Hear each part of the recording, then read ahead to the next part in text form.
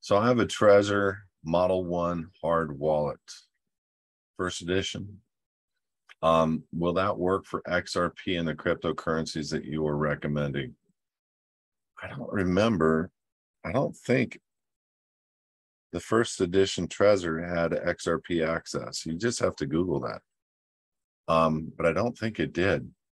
But it does have a huge amount, and it might still get it connected to the internet and download the firmware. The firmware might change the policies of what currencies it accepts, and it might not. But I use the XRP Trezor, or I think it's T. And again, just for safe practices, Model T.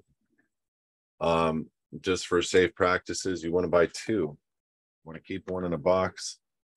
In the event you lose your other one, you have 20 words, you go to your safe, you pull out the 20 words, you crack open the new box, you turn it on, it says, are you restoring or creating a new? You click restore, you put your words in, you're back in business in minutes.